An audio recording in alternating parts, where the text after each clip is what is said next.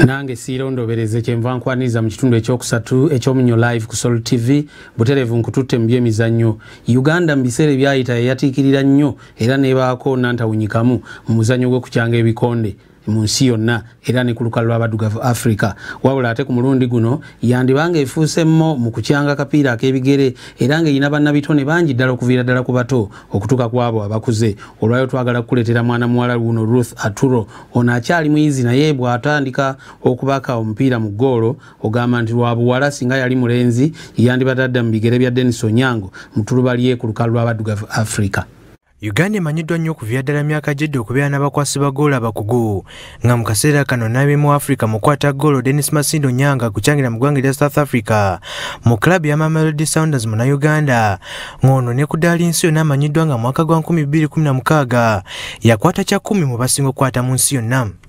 Ne mu mupiira gw'abakyala Uganda era yeerisa nkuuli ng'agambibwa okuba nti yasinga okukwata goolo ku lukalu lwa Africa Ruth Aturo Munnayuganda. Ng'ono omwaka guno akukumbye buli kirabo mu mpaka zonna ze yeetabyemu era bw'abeera mu goolo omupiira gukwata n'alowoozesa abalabi nti alina amasanda mu ngalo. In the penalty area, Kunda Nanja still going! Oh, what a save by the goalkeeper! Ruth Aturo wa myaka 21 nga mukyoli akyali muyizi ku University ya UCA Mukono ng'akola ssomo lya Business Administration mu mupiira gw'ogw'ensimbi akukyangira ku klabu ya UCU Lady Cardinals era nga ne ku ttiimu y'eggwanga yasooka okulowoozebwako bwe kijja ku ky'okukwata goolo. Mu mboozi y'akafuune Salt Media atugambye nti nzaalwa ya Soroti era ng'eno gy'atandikira emisomo gye ssaako n'omupiira. Primary school nasomera Soroti, ekisomero bagita Soroti Parents Primary School, paka ku P7. Then nengenda ku secondary, nali nsomera ku Soroti Senior Secondary School okuva senior 1 paka senior 3.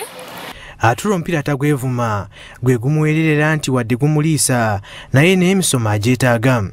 I know my timetable, I know when to go to class, when to do my coursework, when to do exams, and when to train with the team as you see you, and when to train as an individual.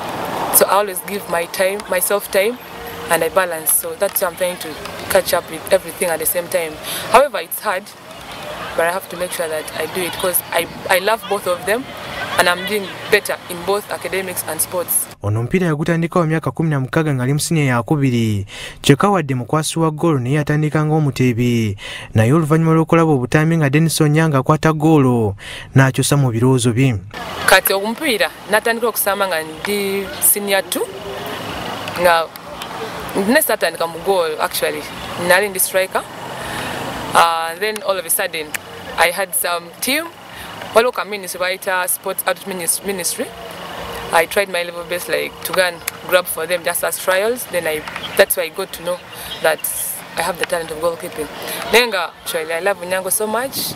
He's my role model as the male goalkeepers. He's my best friend. He's my good friend. He has always been on my side. Omupiira gw'abakyala mu ggwanga tegwinaba kufuna buwagizi nga bwe kiri mu mawanga gana gw'edda kyokka ye Ruth Aturo agwinamu essuubi ddene nnyo.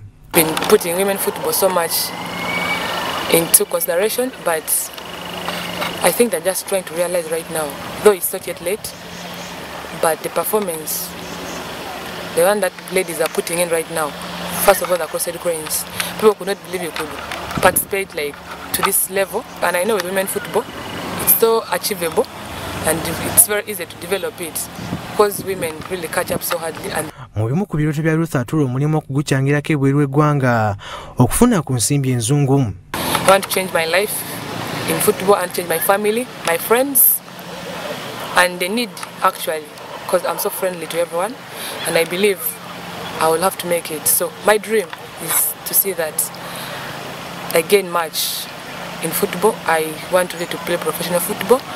That is my dream, so I cannot stop working hard because I want to see myself far away. I want people to see me and be like, I want to be like Aturo. Abazadde abalobera abaana baabwe abawala okwegatta ku mupiira Ruth Aturo abasuddeyo akagambo okusinziira ku ye byayiseemu. As well, that if you have any young girl who's trying to bring up her idea in football, please give her the chance, support her, and always advise her to do her best because football has changed so many people's life. Ruth Aturo omwaka guno yakawangula engule 3 ng'omukwasi wa goolo asinze mu mpaka omuli za Women Cup, Sekafa Women Championship sako ne za Kosafa Women Championship ezakakomekerezebwa omwezi guno mu ggwanga lya South Africa. Kabenge Yusuf, Soul TV, Omunyo.